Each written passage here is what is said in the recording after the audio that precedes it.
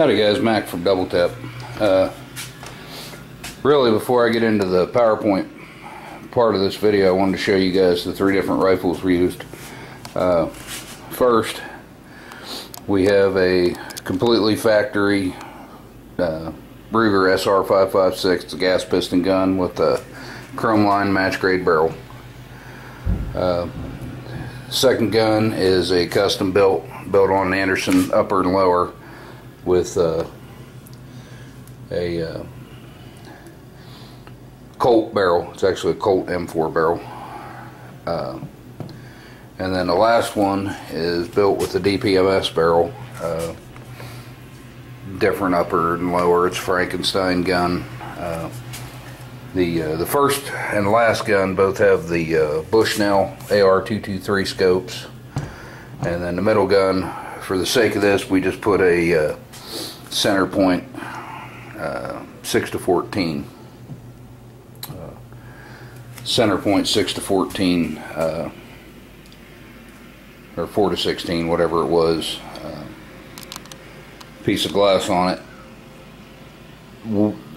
The equipment's not as important as the testing method, which I'll get into when we go into the PowerPoint, or into the PowerPoint. I just kind of wanted to, so everybody knows the way this, in the video, that's going to be referred to as the SR556. The middle gun's going to be the black gun.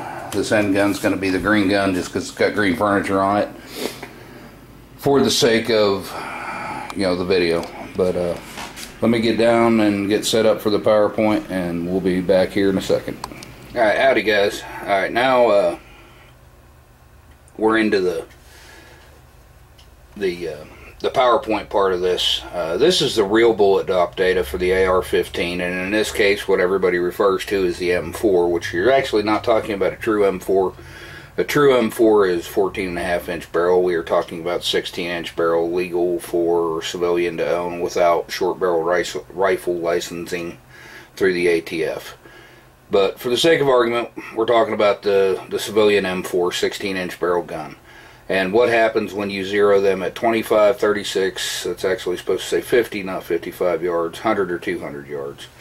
So let's get into it. Let's talk a little bit about the rifles we used in the test.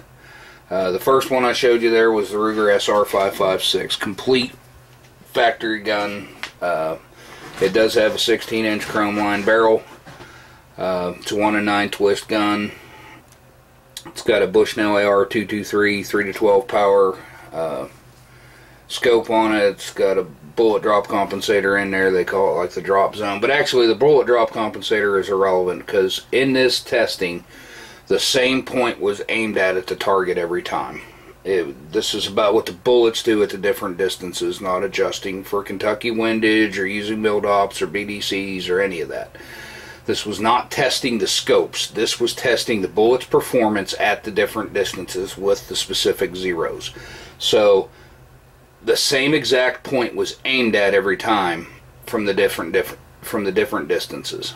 But anyway, that barrel is stamped 5.56 NATO, and for the sake of the targets you're going to see, that gun is named SR556. The next gun you saw was that custom build. It's an Anderson upper and lower on a Colt barrel, 16-inch Colt barrel. It is a 1-in-7 twist gun.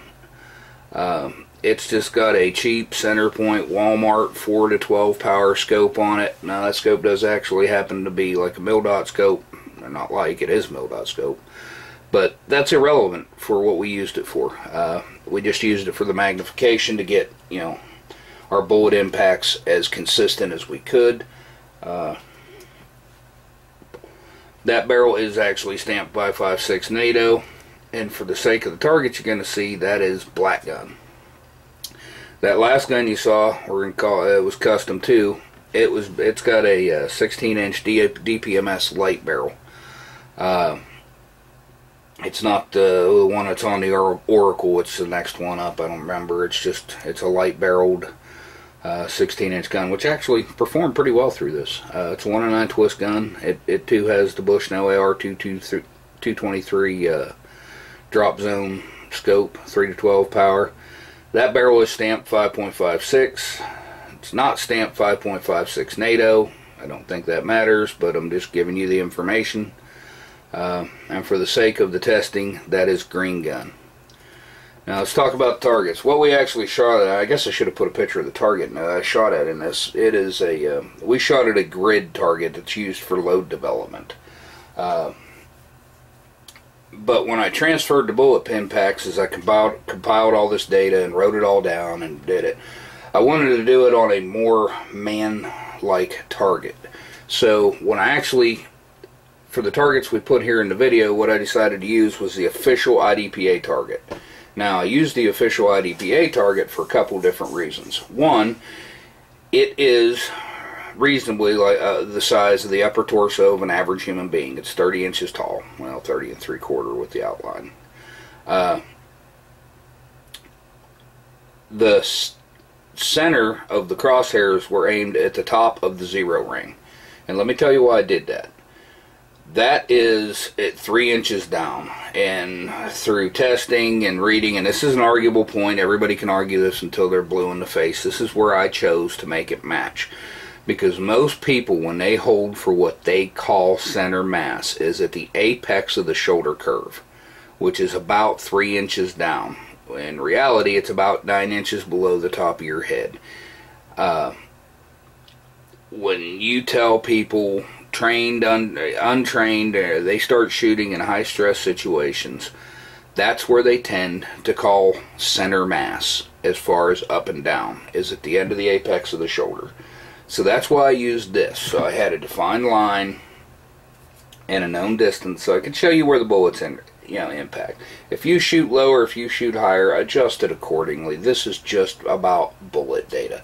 We did not actually shoot at IDPA targets. I shot at a grid target, that way I could get my measurements exact, or exactly as I could.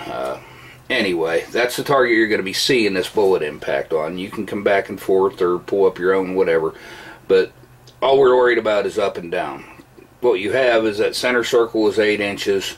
It's 3 inches up from that to the neck, and it's a 6-inch head. So with all that, be it as it may, let's talk about how we collected the data. Each firearm was zeroed at the testing distance with the ammunition from a unopened case, 1,000 rounds of Lake City M193 55 gauge standard military issue ammo. All the shooting was done with the ammo out of the exact same case, exact same lot. We went through a pile of it yesterday. But it's not various different types of ammunition, because what we were trying to test is what the same ammunition, every ammunition is going to perform differently through every different gun. If at the end of the day, if you want to know exacts on this, you need to take your gun and the ammunition you're shooting and go do what I did. But this is just for some good data, and that's what we got out of this. We got some damn good data. All shooting was done at every distance out of a Caldwell lead sled. I wanted to take as much human error out of this as I possibly could. It was all even the zeros at 25 yards were done out of a Caldwell lead sled. Every distance, every shot, there was a 3-shot group, and we triangulated it, and the center of the 3-shot group was the data that we recorded. Not the middle one. I mean, we triangulated it. So just like the military does, triangulate, and we counted it accordingly. I did check the muzzle velocity for each gun, and they were so close, I decided not even to talk about it. We did 10 muzzle velocities for each gun, throughout the high and the low, and at the end of it, they were all within 82 feet per second of each other. 2 of them were actually right on top of each other. They were like 3 feet per second different. So I kind of went, muzzle velocity is irrelevant, and it really is. I mean, yeah, I know 82 feet is a little bit of a swing. It's almost 100 feet per second, but for the sake of this, I don't know if it was the twist in the gun. And the difference was the 1-in-7 twist gun. That was the one that was really different. So anyway, you can figure out your twists and what your bullets are doing on your own. The target I was shooting at was low development target that we shoot at 1,000 yards. It's a 65 by 40 inch grid, 1 inch squares. Then I transferred the data onto a notebook, and from there I put it into the little targets you're about to see for the sake of the video. And like I said, I should have put a picture of the target up here, but I didn't. Scopes were maximum out of magnification for all shooting, just to enhance the accuracy as much as possible. This is all intended for use with red dot scopes. I used glassed magnified optics for precision to get the best data as possible. At the end of the day, this data is really to be used with if you're, your Zero and your EOTech or your aim point or even your iron sights, in the different ranges and what the bullet's going to do at the known distances. I did all the shooting yesterday, absolutely all of it. Everything that was recorded I did. That way I was lining up. You don't have any variance of, person A is lining up at the top of the crosshair, person B is lining. I did all the shooting yesterday that we recorded. So first we're going to talk about the 25 yard, or what a lot of people refer to as the Army Zero. There is the bullet impact out of the SR556. Now the corresponding color to the dots is obviously where the bullet landed. We had a 25 yard zero, so that was dead center. Now aiming at the same point, aiming at the 0 point, 25 yards, I did not adjust Kentucky windage, did not move the crosshairs. We went back, when we moved back to 50 yards, I aimed for the exact same point. Moved back to 100, we aimed at the same point. This is what the bullets actually do if you aim at the same point at these different distances. Now here's the problem. With the 25 yard Army Zero, being that the top of where I decided quote unquote center mass is, the 200 yard and 300 yard go over the head. Now that being said, if you were aiming lower on the target, the 200 yard and the 300 yard would be both quote unquote hits. I don't believe personally, after all the training I've done, and by that I mean training of people, that people aim at the center of that target. Yeah, they sure aim at the center of that target when you draw a cute little line around it. But in the really real world, when people are shooting at just targets that are pictures of people with no kill zones drawn on them, people tend to shoot higher, in my opinion. That's why I went this way. If you don't like it, redo the data yourself. This is how I did it. But that was out of the SR556. That's the black gun, and there's the green gun. Pretty consistent across them. We had a difference between 11.5 inches out of the 1 7 twist gun, and I guess the big one was 14.7 inches out of the SR556 as far as,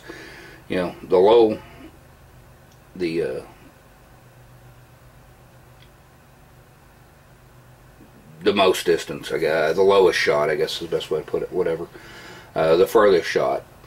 But other than that, it is a pretty consistent across them three guns. Again, this is all the exact same ammunition out of the same case of Lake City M193 ammo. Which is a 55 grain jacketed boat tail. I believe they are boat tail. Honest God, I don't know the answer to that. I think they are boat tail. Anyway, there's 25 yard Army Zero. We'll talk about them here in a little bit. Now let's talk about the Marine Zero, or the 36 yard. This is kind of what started this controversy. We have a little bit different grouping. Not better, not worse. Different. The only miss you have out of this with just that center mass hold is the 500 yard hold, and you can do what I like to call the just over the head hold with most of your red dots and score a combat effective hit with this hold, which means you get out to 500 yards, all you do is hold the dot over the person's head, press the trigger. With good shooting fundamentals, you should score a combat effective hit. So this is the 36 yard Marine Zero. There's what the black gun did. There's what the green gun did. Again, pretty consistent across the board. Different guns, different bullet impacts here and there, but at the end of the day, they're all pretty consistent. So what started this video was somebody said, what about 50 yard Zero? Well, let's talk about the 50 yard Zero. We'll start with the SR556 again. 50 yard Zero, not bad at all. The 400 yard impact is about twice as deep or twice as low as the 300 yard impact, or the, I'm sorry, with this Zero, the 400 yard strike is about twice as low as it was with the 36 yard Zero. But still combat effective. It's just out of the kill zone, or what I like to consider the kill zone or the vital zone or whatever. But, you know, if you know you were shooting at 400 yards, go to a head hold, you're back in the game. Go to, you know, half a head hold, now you're really in the game. The 500 yard is, you know, about 10 inches lower than what it is with the 36, which means you got to give it a little bit more over the head to get a combat effective hit. But all that being said, not a bad grouping, not a bad, or, you know, as far as grouping, I'm talking about up and down. Pretty consistent shooting across them, across the guns. And one of the things I like about the 55 yard Zero is with that 0 point, you have, you know, 2 above and 2 below, where with 36 yard Zero, you got a lot more high rounds over your 0 point. But, you know, for each mission, well, we'll get into that in a minute. Let's talk about 100 yard Zero for a minute. Now, this is typically what you're going to do with a BDC or a, you know, a mil-dot scope. And, you know, what you have is you have that 100 yard Zero. You got the different bullet impacts, but again, the 4 and the 500 are misses. Now, the 400 is a miss on the IDPA target. That is going to strike you to 24 inches, about groin level off of what I decided that my quote-unquote center mass was going to be. Is that still going to be combat effective? Maybe. You know, it really depends on, I mean, you hit them anywhere, it's going to have an effect on them. But again, you move up to a head, or, you know, over a half head hold, now you're combat effective. The 500 yards, good bit lower yet. You know, now we're, you know, the bullets are kind of landing, you know, I mean, you're really getting towards the calves or the knee, you know, below the knees. But if you're using a BDC reticle, or, you know, some kind of red dot that has BDC compensation on it, this is where you're going to need the Zero, just because this is what your scope is pre-compensated for. And you'll notice that the 200 yard shot and the 25 yard shot are exactly the same bullet impact with the 100 yard Zero. And there's some math to that makes that pretty consistent. But what you can do is, if you need to make a precision shot at 25 yards, is where that would be a holdover for the 200 yard, which would typically be the first dot on your BDC. You go that same distance low. I'm not going to get into that. That'll get confusing. Never mind. But here's the other two guns we shot out there at 100 yards. Or, I'm sorry, we shot out to 500 yards with 100 yard Zero. The only major difference was the SR556. I actually, after we got that data, went back through on that gun, verified the Zero, reshot it at 300 yards, and got the exact same thing. I cannot explain under any circumstances why the SR556 shot that much higher. I can't explain it. I don't know. It was, like I said, when I started collecting the data and comparing, I thought, wow, that's a major difference. And it doesn't make any sense. went back to 100 yards, verified a 0 on the rifle, went back to 300 yards, strapped it back in the lead sight, shot it, and got the exact same result. And that's part of the reason I tell you, you need to go verify your gun with the ammunition you're using. Because that was enough of a difference. I went, man, I need to go check that out. And sure enough, it wasn't a mistake. It wasn't something I did. It verified accurately. So anyway, talk about the 200-yard target. The fact is, all that data was so close on the 200-yard target with a 200-yard 0. Here's the one target. I mean, 400 yards, which is technically just on this IDPA target. In the really real world, it's no different than what that 100-yard is. The 400 yard is just off the vital zone, and the 500 yards pretty much the same. A lot of people like the 200-yard 0. A lot of people will, you'll hear them say, I zeroed an inch high at 100. This is why they do it. So yes, at the end of the day, you can cheat this around a little bit and quote unquote make it work. But until you go out and shoot all this data at the same distances, excuse me, you're never going to truly know how your gun is going to perform. You're not going to know how your gun is going to perform at 400 or 400 or 500 yards unless you go to 400 or 500 yards, strap in, and go for a ride. So let's go over the breakdown. With 25-yard 0, has a point and shoot window of about 8 inches, but it's split ranges. And what I mean by split ranges, and the 2 and 300 are over the top of my target the way I have it set up. If you are shooting lower in the target, 2 and 3 are going to be high head shots. For the sake of the way I did the breakdown, the 2 and the 3 are over the head, which means you got to hold under a little bit. But 8-inch kill window or point and shoot window, 4 and 500 yards are combat effective on a center mass hold. That's a benefit of this, which, you know, you got to hold under a little bit when you get out to 200 or 300 yards, but you can back up to that center mass. 400 and 500 yards become combat effective on a center mass hold. So if you are intending, you know, if your mission is to engage targets out 300, 400, 500 yards, this is probably a good 0 for you, right?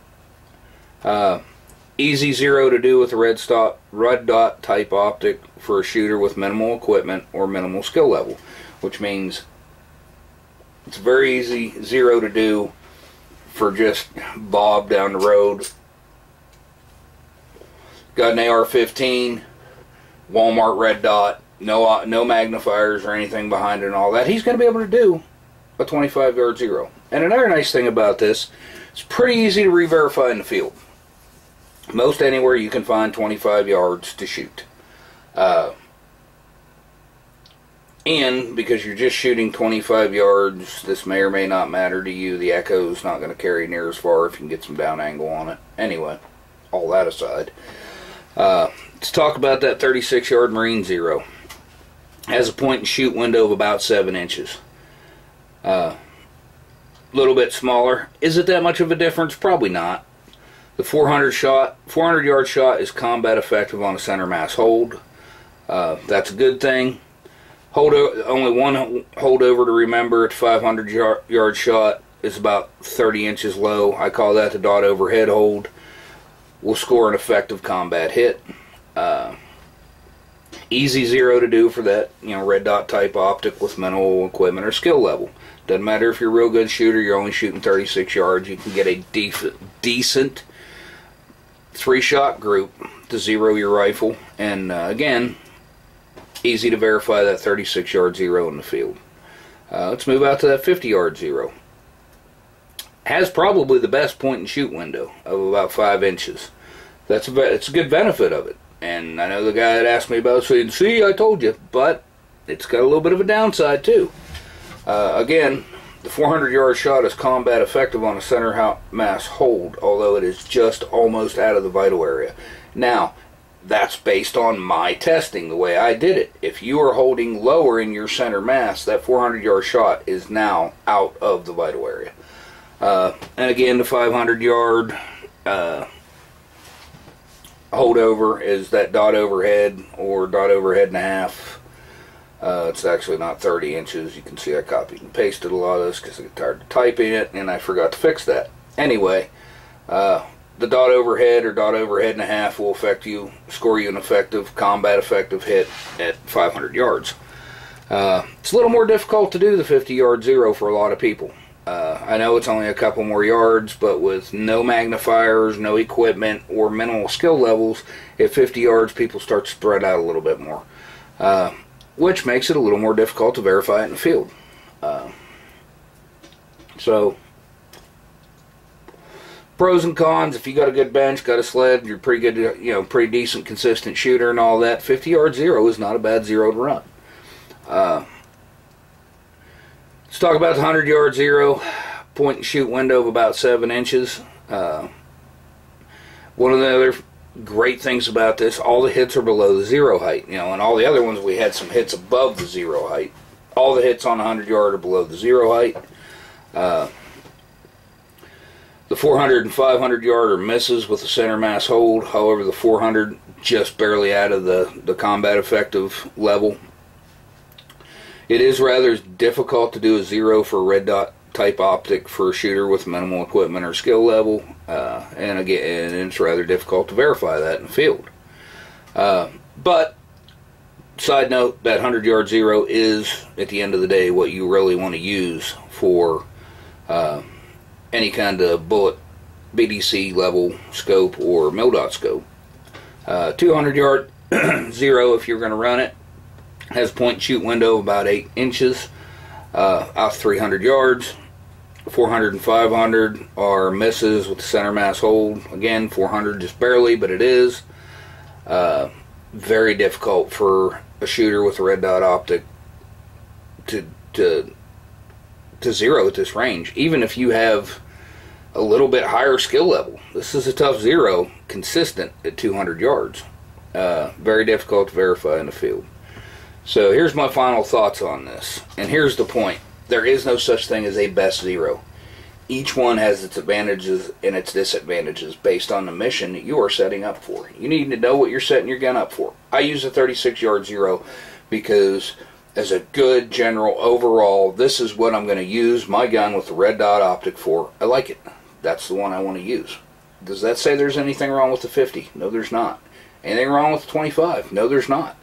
Because honestly, I do not intend on engaging targets out to 400 or 500 yards. Can I if I need to? Absolutely. But I do not intend on it with my red dotted gun. I'm going to grab something with a piece of glass on it if I'm intended on engaging targets. Now, if I get put in a position where I didn't have that option, I can score some 400 and 500 shot hits with my red dot. I've got a magnifier on the back of it, which helps drastically. But that is equipment and skill level, and I practice out to those ranges. Freehand. Can I shoot the middle of a snuff can at 500 yards with a red dot? No, I can't. Can I get a combat effective hit 10 out of 10 times? On most days. I won't tell you there ain't bad days out there, but on most days, if you're standing out there at 500 yards and all I have is my red dot set up, I am going to put bullets on target. The best zero for red dots is not going to be the best for traditional scopes with MilDOTs or bullet drop compensators. Obviously, if you've got those, you're going to be looking at the 100-yard zero. Really them first three, and I only threw the 200-yard in there because I talked about it. Really them first three, the 25, 36, or 50 are pretty much your choices for red dots. And then you need to verify your gun at these ranges if you ever intend to shoot at them. Each gun and each ammunition are going to perform differently and not to mention everybody shoots a little bit different. You need to work on your skill levels out to 400 or 500 yards if you intend to shoot that far. It's not hard to do, you just need to get out there and do it. So anyway, that's a breakdown on the target impacts.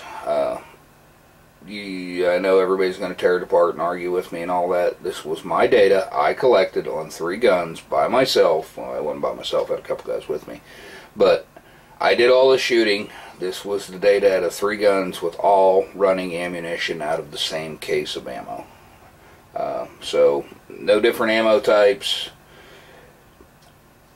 Reasonably I mean, no, not reasonably, they're similar guns. They were all considered M4 style guns, civilian version M4 16-inch barrel guns. I was lucky enough to find a one with 1 and 7 twists, so I could put that variable in it. I tend to buy 1 and 9 because I started 2 a million years ago.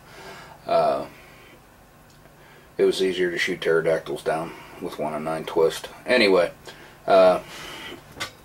appreciate you guys watching. Don't forget to like, share, subscribe. Got questions, comments, and I know there'll be some comments. Feel free to put them down there. I get to them when I can. I really do appreciate you guys watching. I appreciate all the support. Next video, we're going to probably put together the flat dark earth gun I've been building, or getting ready to build. Finally got everything together. So, appreciate you guys watching. Have a good day.